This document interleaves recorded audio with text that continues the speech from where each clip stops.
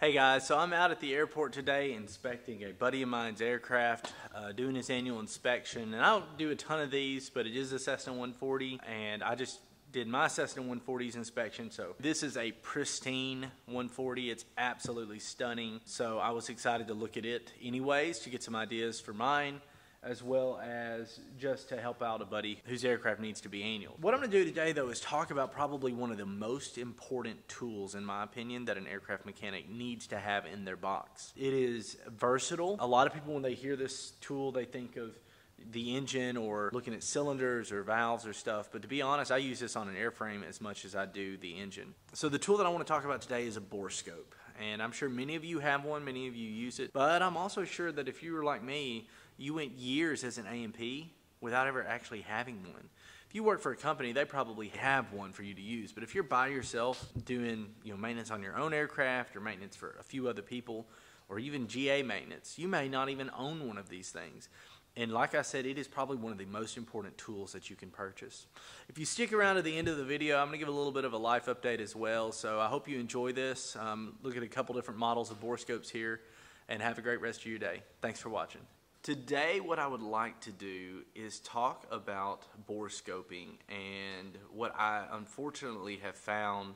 I think it's getting more popular with A&Ps today, but it's such a simple thing that can improve the quality of your inspections, especially power plant inspections, but honestly on an airframe as well.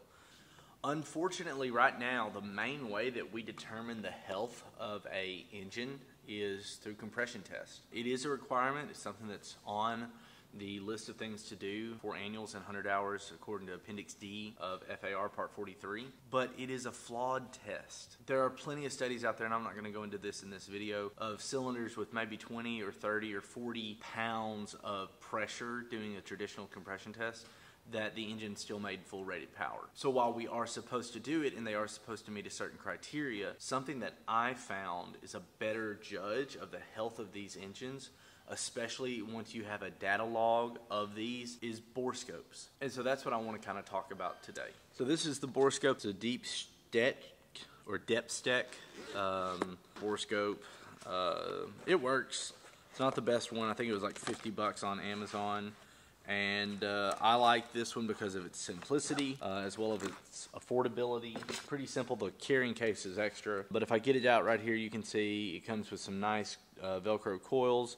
You got more than enough cable to Borescope, and it has a pretty good image here if I get it to come online. And this is really nice about showing you detail inside, especially like the piston, and it comes with a little kit of attachments that allows you to see the valves as well. And that's what's so good about this, is maybe the first annual or two it's not going to be as valuable, but by the time you get a backlog of 6 or 7 annuals or 6 or 7 times that you've had a spark plug off and you just stick the Borescope in there to take a look at it, you can really quickly get a trend timeline sort of established for both your pistons and your valves. So you can see if something's abnormal or you can see if something is going wrong. Now the problem with that is you may be able to see it and not know what you're seeing. So I'm really considering sort of collecting and compiling a database of Borescope images and creating, not a class, but creating a video dedicated to teaching how to read a Borescope. If you have good Borescope images, feel free to shoot me an email in the email that I've got here on YouTube, flyingmechanicyt@gmail.com. Get me copies of those so that way I can include them and give some credit to you as well for that in that video that I hope to produce maybe in the next 12 months. But anyways, here's how handy this is. I want to show you guys on this Continental engine that I'm looking at today.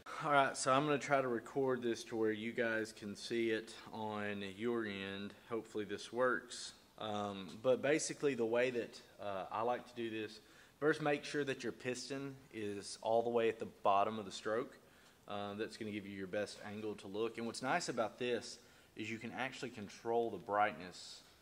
If you can't see the detail that you need with this, it's very easy to adjust this brightness. It's only got 3 settings, low, medium, and high. Some more fancy or more practical, I guess you might say, Borescopes have higher settings. But again, I wanted to use the bare minimum here to show you guys the benefit of this. It looks like this piston's got a little build up on it, but overall this looks okay. So the way that I do this is I take a picture of each piston and each valve set. I compile all of those on one sheet of paper, front and back, and that becomes an additional item I give an owner to track the history of that engine. It sort of supplements my compression test, as well as giving me a good reference data point to consider what to look for down the road. Okay, some brutal pros and cons about this. Pro, it's cheap. You know, it's 50 bucks on Amazon, and I think that's its normal price. I don't think I got that for a special. I think for like 70 or 80 bucks, I got this in the case, which I recommend getting a case. I mean, these ends, these tips here are so stinking tiny. You're gonna lose them if you don't have a case. It is not articulating. So basically, the end of it doesn't bend any. There are some out there that can give you a 180-degree bend on your viewport, which is really nice. And I think NVIDIA has one like that. If it's a non-articulating end, you're not gonna get a good shot of either valve, much less both. So the main way that I do this is I just go in, try to locate my exhaust valve here on the left side of this cylinder, and again, like, you can sit here and try to let it come into focus, but really all you're looking at is for any major deposits. You can't see a burn ring here. All of this is out of contrast, so it's almost impossible to get a good view. And the other drawback I found with this Depstech brand is that it has a set focal length, and there's some ranges, once you get outside of about 4 or 5 inches, it's not going to focus. One of the things that I don't like about this one as well is you can't review the photos in the device. You have to actually load it into a computer and look at it. They are time-stamped, so you can do them in order, and I always do not firing order. I actually do cylinder order for simplicity's sake for owners. But yes, you can't review these on the device. You have to go into, remove the SD card, put it in a computer. So cheap, but you also get what you pay for. So you may be thinking, okay, what's the purpose of even having that cheap Borescope? So let's say that, you know, you're flying for the first time in a few months. You're like me and you got a grass strip. For 50 bucks, you can take and you can just pop out an inspection port, and you can very easily verify there's no rat's nest, no bird's nest. Like it makes an incredible inspection tool inside of your inspection ports after prolonged inactivity. I do this on a regular basis outside of my annuals to just verify that there's no more rat's nest in my 140. If you guys remember, I ended up running into that situation to where, because it is set for a decade, it had become Ratsylvania Hotel. It's nice, not just because of engine inspections from an A&P's perspective, but it's really nice when it comes to an owner trying to do a more thorough than normal pre-flight inspection.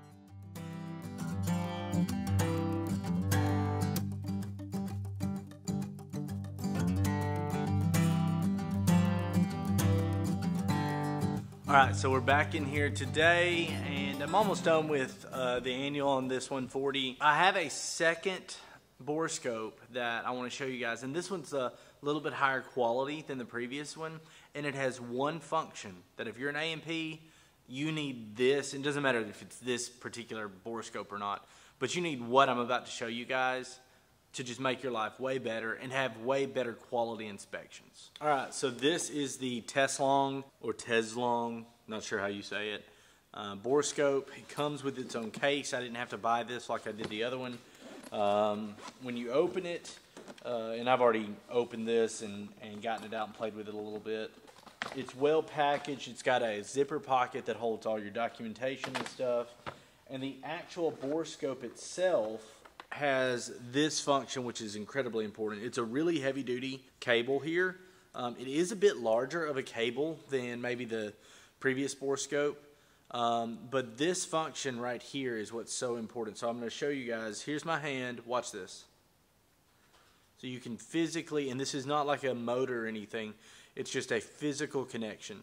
That articulation right here that's going on, that is key. What this is going to allow me to do is to actually take this Borescope and inspect the valves as well as the burn pattern around the valve. That'll let you know if you've got a stuck valve, there's one that's not turning correctly. There's a lot of information that hopefully in a future video I will pass along on how you can use this, and I just want to kind of show you guys the video quality of this as well, just like I did for the other one. So when you power this thing on, it'll go through its little boot up scene. So you can see it's a pretty decent quality shot here. It's clear on my screen. I know it's not on yours. Like I can see individual stars and the flag on the back wall. All right, so here you can really get a good view of the benefit of the articulation. I'm actually moving the head up and down with my hands. I'm not even moving my arm. And we're getting a good chance to look at this. But more importantly, if I push in just a little bit more, I can flip all the way around and I can look at my valves. Like I said before, it is invaluable to have a borescope for both the engine as well as airframe items. While we often think of the borescope as an engine tool, it can be useful in areas where an inspection mirror would be very difficult to effectively see with. So to be honest, this is what I prefer, this borescope that we just looked at, the Teslong. The nice thing about this, that the previous model, the Depstech that I showed you guys, the nice thing about these compared to it is these you can, using Wi-Fi, directly download onto a laptop or a phone and get those images into a device that you can use them. The Depstech, you have to actually remove the SD card, go through the process of uploading it to a computer. If you're interested in these, I'll have them linked down below in the description of this video, an Amazon affiliate link that you can go and look at. But again, this is what I think is probably one of the most valuable assets, most valuable tools in an aircraft mechanics box. The extra quality of an inspection that you can do with this, whether you're talking airframe or power plant, is huge.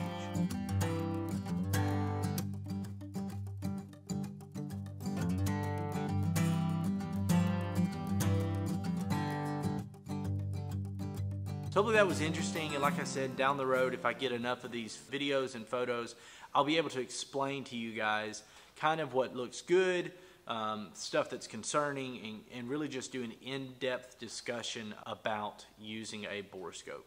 So it's been a while since I posted any videos, and there's a lot going on right now that I could explain, but basically we're building, and I'm doing about 75% of the work. I've still been flying the 140, working on it. I've got footage for a video that I'm hopefully going to release in the next few weeks. But one of the things I wanted to update, just kind of like a life update here, is I recently had several people mention that I should set up a Patreon account. If you're not familiar with what Patreon is, the best way I've heard it described is a goodwill engine. It's a way for you as a viewer or someone who enjoys what I'm doing to help support it without having any massive fees or anything like that applied to your support. It is one of the reasons that I'm able to do this video today. I set it up a while ago and was surprised at how fast people jumped on board, but I haven't really mentioned it in a video, so I wanted to jump onto this video and say, if you're interested in supporting what I do on this channel, go over to patreon.com/theflyingmechanic, or there'll be a link down in the description below, as well as on my main channel page. The 3 levels that I've got set up, I didn't want to do anything drastic, so they're very basic levels, and they're not even based on video. They're a monthly donation that you can do to help support the things that I do on this channel. So I really appreciate the investment that you are making into me to help me continue to make the quality of video that I hope to be able to do on this channel. Thanks for sticking around, and I know many of you have commented or messaged that you're wanting to see more Cessna 140 videos, and I don't think you're going to be disappointed on the next one. Have a great rest of your day.